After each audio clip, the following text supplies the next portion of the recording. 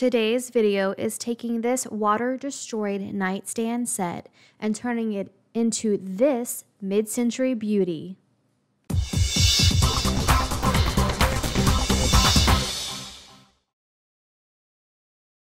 Hey everyone, welcome back to the channel. This is a pair of nightstands I found off Facebook Marketplace for $75. They're a little outdated, particle board with some severe water damage, but we are going to fix them right up and give these babies a second chance at life.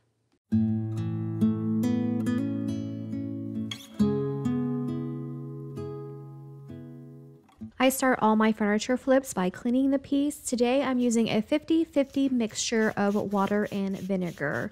I just thoroughly spray the piece down, wipe it down with a clean cloth, remove the handles as I go, clean inside the drawers, clean inside the body of the nightstand, just clean all the surfaces that I can. After thoroughly cleaning, I come back with a damp cloth with some warm water and wipe away any cleaning residue. And then let the surface air dry. If you are new to the channel, I have been upcycling furniture for 8, coming up on 9 years now. So if you like to see old, outdated furniture get a second chance at life, you are definitely in the right place. So like, subscribe, and hit the bell. If you can't tell these pieces are particle board by looking at them, you can always go around to the back and see that oatmeal-like consistency. These are definitely particle board. MDF pieces of furniture look more like cream of wheat. I know for these nightstands I want to update the base, so I look at the current base to see how to remove it. There are no screws, so it's not going to be easy removal. I'm going to have to demolition these off. Before I'm removing the current bases, I decided to go ahead and sand. I'm starting with some 60 grit sandpaper, and this is just on the areas that are water damaged. They're bubbled up, the top is not even, so I'm using this aggressive sandpaper to smooth out the surface, and then I go over the entire surface of the nightstand with some 120 grit sandpaper, just to scuff up the surface to give some tooth or grip for my primer to adhere to. After my first initial sanding, I dust the pieces off with my feather duster and then come with a damp lint-free cloth to remove the remaining dust residue. There are some cracks on the top, and the particle board underneath the veneer where the bubbling was is now exposed. So I'm going to use this 2-part Bondo. There's the beige part and then add a little bit of the red part, mix it together. I'm going to use this with a putty knife to cover the particle board areas and then press the Bondo into the cracks that I want smooth. I then let the Bondo set and dry for about 30 minutes.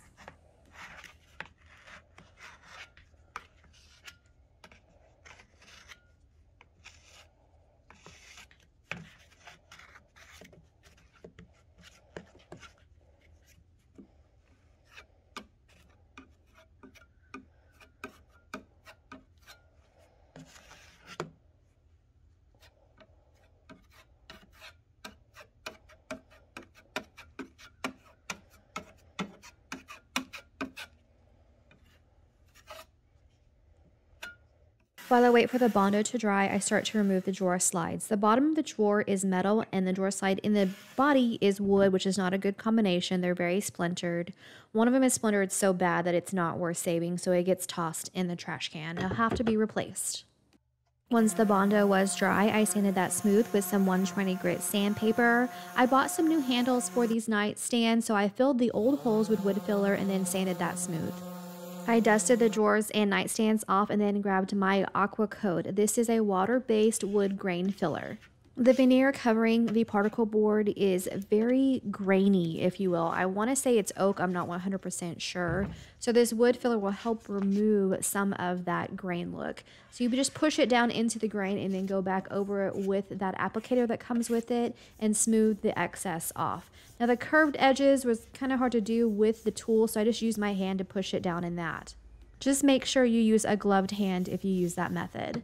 While I wait for that to dry, I set my intention on finally removing this old base. I use a flathead screwdriver with a hammer to knock away first the bracing boards, and then just use my hammer to knock away the existing base. I have to admit, I kind of enjoyed this part.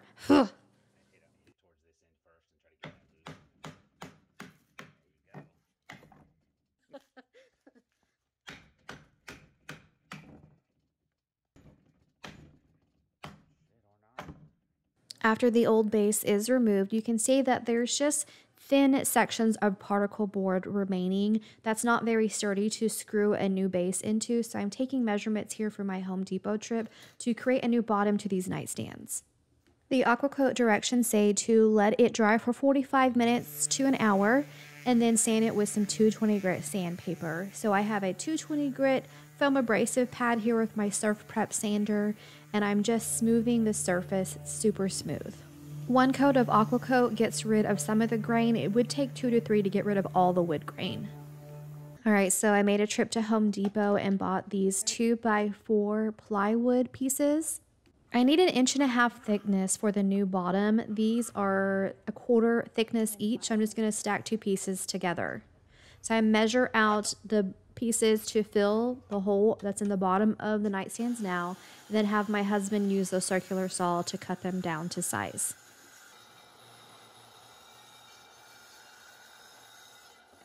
To put the 2 pieces together, the 2/4 thickness pieces together to make the 1.5 inch thickness that I need, I put down some Gorilla Wood glue, stack a piece on top, and then hammer them down to make sure that they are secure. Nailing and gluing is probably a little bit of overkill, but you know.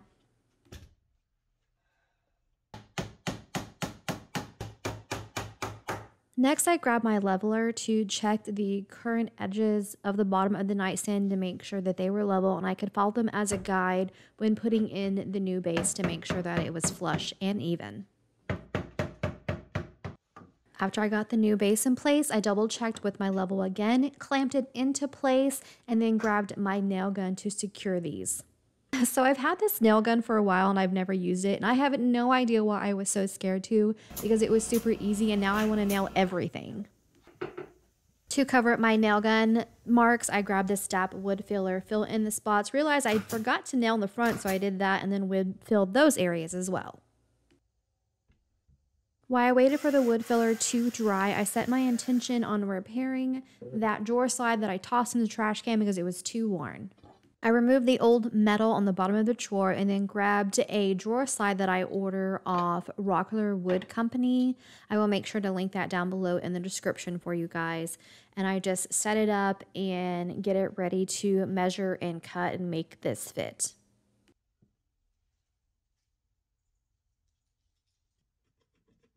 So the opening at the back of the drawer isn't quite wide enough for this, so I'm measuring it off and then I grab a saw and just saw off the little pieces of wood to make room for it.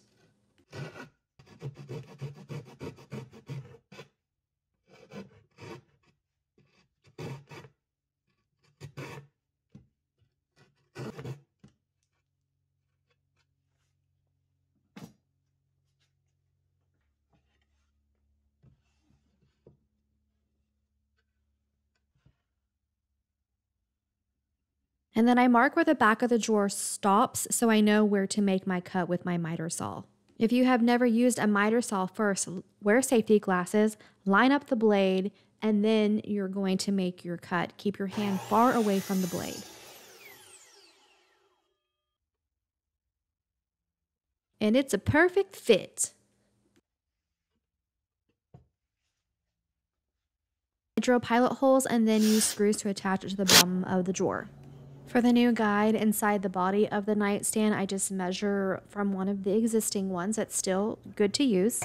Cut that with my miter saw and then mark where the holes need to be that I need to drill for screws.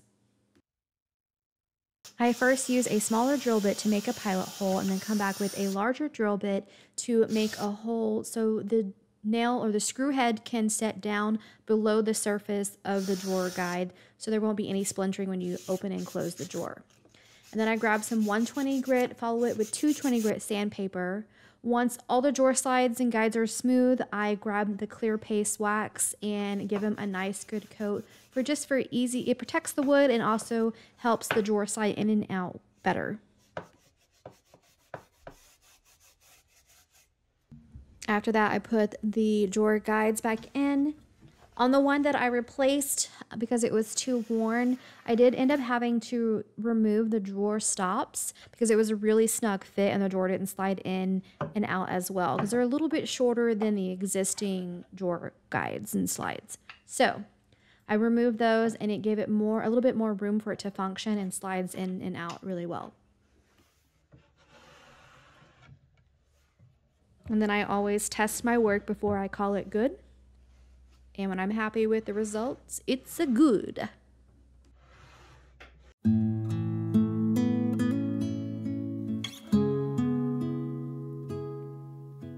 And wow, that was a lot of prep work. All right, on to the fun stuff. I'm going to spray my primer today, so I'm using some 2-inch painter's tape to block off the sides of the drawer and across the opening so no overspray gets inside the drawer or on the sides. I'm using Rust-Oleum's primer in gray. This is a medium color of wood, medium color of primer, and I'm going with a medium-ish color of paint. This gray primer has pretty good coverage, so I just do 1 coat of primer and then let that dry for 2 hours.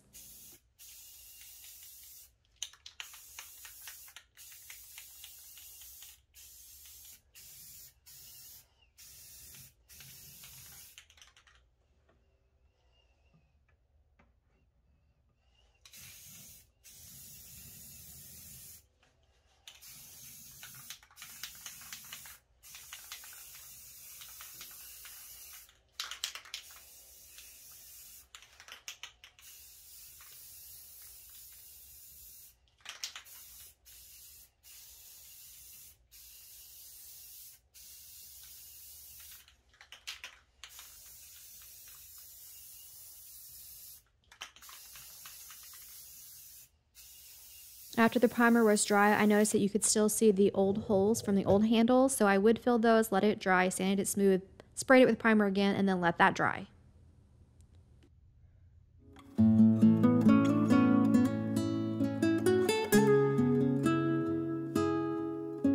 And finally, on to painting. I'm using Fusion Mineral Paint. This is Park Bench, and I'm marking the level of where the park bench is because I'm going to mix a custom color. I have a little bit of Homestead Blue left over from a previous project, so I add the Homestead Blue in there. Again, mark to what level it's at, and then thoroughly mix it and check the color.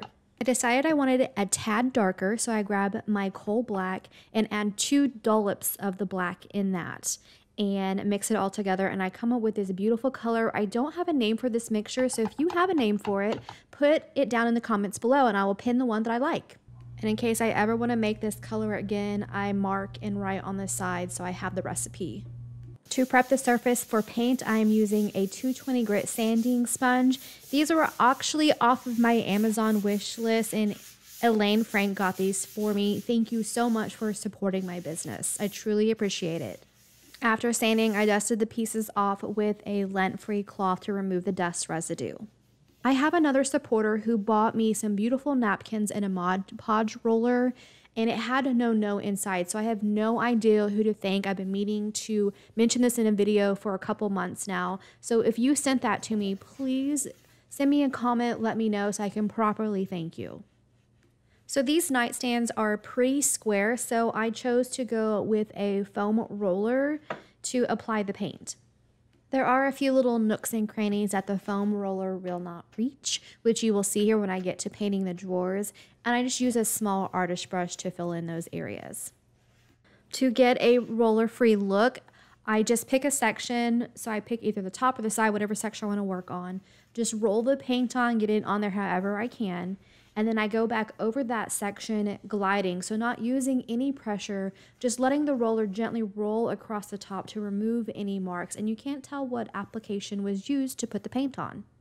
I let the first coat of paint dry for 2 hours, come back and add a second coat of paint. This Fusion Mineral has fantastic coverage, so generally only 2 coats of paint is all that you need. And then I let all of that set overnight. I keep forgetting to mention that this video is also part 3 of who has inspired me in my furniture upcycling business. This furniture flipper is based out of Canada.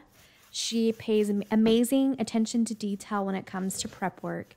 She uses Fusion Mineral paint a lot and often mixes a lot of her own custom colors. And mid-century, I say mid-century is my jam. Mid-century is her life force. Like, it is what she does, and she is fantastic at it. This furniture flipper is none other than Angie from Transcend Furniture Gallery. If you do not follow her, definitely check out her YouTube channel. I will make sure to link it down below in the description for you guys. Her work is absolutely fantastic, and I've been doing this for a long time, but I still learn things from her channel that I didn't know.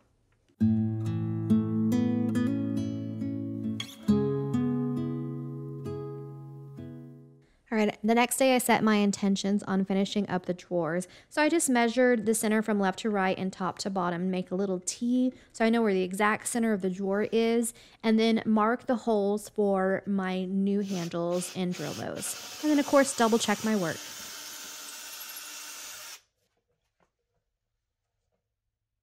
The insides of the drawers were okay, but this set was just really bland when it came to me, so I want to add a little something extra. So I measured the length and width of the bottom of the drawer, and I have this peel and stick wallpaper that I ordered off Amazon. You guys have seen me use it before on the channel. And I just measure it out, mark it, cut it, and I give myself 1/4 inch to 1/2 inch so I have a little bit of room for mess up or placement. With the peel and stick wallpaper, typically you just peel the back off. If it's a larger drawer, I'll just peel half of it off and then try to place it down. This is kind of small, so I peel the entire backing off and then place it down. What I like about peel and stick wallpaper is usually you can place it down, and if you get it in wrong, no big deal, you can pull it back up. But this already had paper lining on the bottom, and I didn't know that, and the paper is just ripping up as I'm ripping my paper up. I've never had that happen before. So I just got a new piece, placed it down more carefully, and then I press it down with my Pampered Chef scraper to make sure there's no air bubbles and it's into all the creases and edges, and then grab a box knife to cut the remaining bits away that are hanging over and pull those out, and then it's done.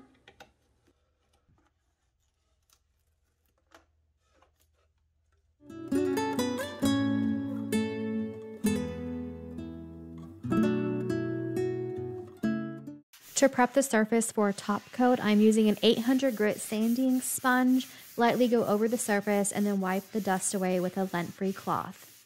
Fusion Mineral does have a built-in top coat, but if you guys have watched my channel, you know me.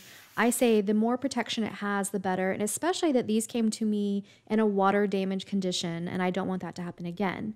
So I'm using Odie's oil. I've never used this before, but this wouldn't be a true Angie from Transcend Furniture Gallery inspired video if I didn't have Odie's of some sort in this video.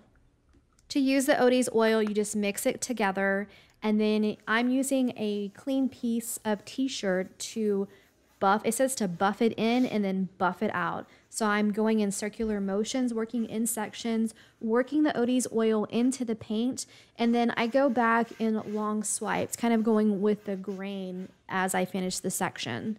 And then I let the Odie's oil sit for a couple hours and come back with a cloth and buff it out. Just wipe away the remaining excess. This stuff smells so good. I wanted to put it on everything. A few videos ago, I used Odie's wax, which is a very hard wax, and I was definitely a learning curve to work with. I found this Odie's oil very easy to work with, and you can just see that beautiful sheen that it gives the paint.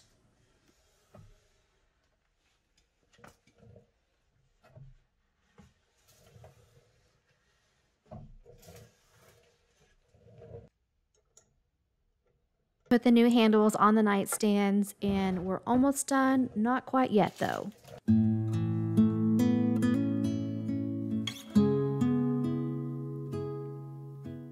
If you saw my vintage military dresser video, you know that I made a base for it, and it didn't end up working. So I have these pieces of wood that are already stained and protected, so I'm just using those. I cut them down to size to fit the nightstands, and I'm using my old Craig jig, and it's just not working well. I'm moving all over, and I said screw that. Hello, new toy. I ordered myself a new kit, and I love this. I should have bought this kit a long time ago. It comes with everything you need: a holder, a clamp to hold the wood into place, and it comes with the drill bit, and then the drill bit that you need to make the holes, and a measuring stick. It comes with everything you need. So to use this, you measure the thickness of the wood that you are drilling into, that said 3/4, that has a little coupling. It's like a stop whenever you drill the pilot holes or the pocket holes for the Craig jig. And since I have 3/4, you just put the ring to where it lines up with a 3/4 mark. Grab the little measuring tee, it has a little tightener on the end, and tighten that little coupling into place. And then put that drill bit into your gun and you are set up ready to drill holes. There's 3 different holes in the base. The kit tells you for the thickness of wood which ones you should go with and how you should line it up. So I just follow the directions. And I'm creating pocket holes on each end of the 4 pieces that make the square for the base. And then also some going up into the body of the nightstand so I can attach it thoroughly to the nightstand. Yes, this kit is more, but if you make a lot of these bases or make bases for your furniture, it is definitely worth it. I will make sure to put a link down below in the description for these. I got this off Amazon.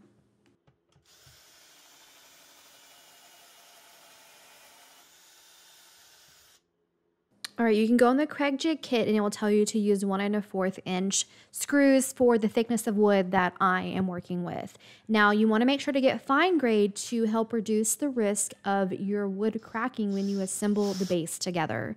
Unfortunately, I had a piece crack, so I need to make a new leg. And these had already been made and cut from a previous video, so I figured, why have the chance, why not show you in detail how I make the front legs of my base. So I'm measuring the existing leg. They're 5.5 inches in length, so I'm marking the 5.5 mark so I know how tall to make the leg. By the way, this is 2x2 redwood that I got from Lowe's. I can't find them at Home Depot. I have to buy them from Lowe's. Now for the angle cut, I measure 1 inch. You could probably do 3/4. And then I put a piece of the front wood at the top, mark it how low it is, and then draw a line to make my angle. And then I line it up. I have this in my left hand squeezed to my side as hard as I can. You can probably clamp it for safer cutting, but I just hold it very firmly. And then I cut along my 5.5 inch mark to get my leg. If you guys like these modern style bases and want a detailed video of exactly how to do everything, let me know down below in the comments and I will gladly make that for you. Now I'm using some 120 grit sandpaper to sand away all the frayed edges from cutting. Go back over it with some 220 grit sandpaper so it's nice and smooth and ready to stain. When it comes to stain, Varathane brand is my favorite, and this is American Walnut. This is a color that I frequent very often. I just use a clean piece of t-shirt, wipe it on, let it set for about 3 minutes, and then come back with a new clean piece of t-shirt and wipe away the excess stain, and then let that dry for about 3 to 4 hours. And then I protected it with some Odie's wax. Once the base is all assembled, you can see that I have 4 sides to it and that I've got plenty of pocket holes to attach it to the bottom of the nightstand. So if you guys saw this video on my channel, I followed the DIY tutorial to make a base for the dresser. From the video, her base looks 3-sided, so I made mine that way, but I can tell you from experience, it only lasted about a week and then cracked off. So I combined the DIY wife tutorial with the tutorial from Bella Renovar, Cristana, and I have a more sturdy base with different angles, and it's 4-sided for more support. Again, if you want a video on that, let me know. I'll be happy to make one for you guys. All right, so let's get these bases attached. I flip them over and place them, center them up as best as possible. I then had my husband hold it down into place while I attached the base to the nightstand using those 1 1/4 inch fine grade Craig jig screws. If you don't have someone to help hold your base into place, you can remove the bottom drawer and clamp it down so it stays steady while you screw it in. And the final thing I have to do is to painter's tape off the base and grab some paint and touch up that underside to give it a more professional look, and then it's done.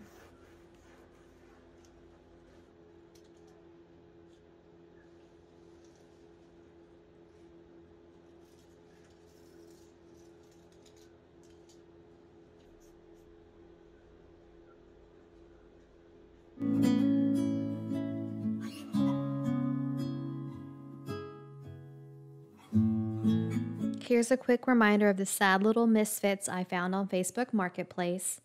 And here they are now.